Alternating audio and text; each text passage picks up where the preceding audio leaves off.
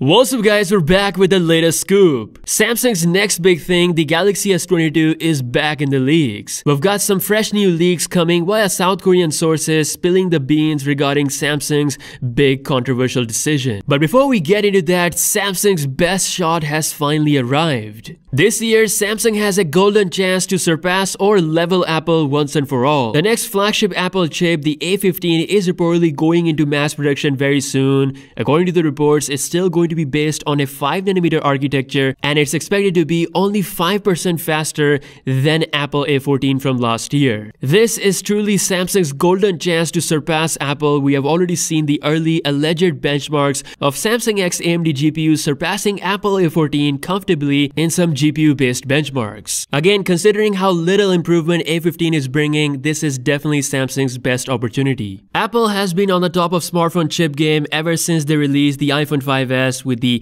first 64-bit Apple A7 chip, and since then they have kept their lead, but this time things are different. It's not just Samsung, AMD is also joining the fun, so in my opinion, there's never been a better time. If anyone can do it, it's Samsung and AMD. Now coming back to the Korean reports, Samsung may have taken a controversial decision regarding the camera of the Galaxy S22. Samsung has reportedly decided not to use a time-of-flight sensor on its next flagship phone. One of the insiders mentions that the reason behind this move could be because Samsung doesn't see any major advantage of using a time-of-flight sensor, even though they just announced a groundbreaking time-of-flight sensor back in November 2020. The ISOCELL Vision 33D sensor, which is very similar to Apple's LiDAR sensor, is supposed to make the autofocus faster, especially in low-light conditions, enhance the AR/VR capabilities, and improve the bokeh with the portrait mode and even the portrait video mode. Despite Samsung literally announcing this, it's actually pretty surprising that they're not using it on their own smartphone. In fact, the report says that Samsung will offer this to other brands. Now, Apple, as we know, they're still going to bring their LiDAR sensor on the upcoming iPhone 13 lineup. Because of the LiDAR sensor, the new iPhone 12 Pro series can do night mode with portrait mode, something that the S21 Ultra cannot do. Let's see if Samsung decides to change their mind in the future, but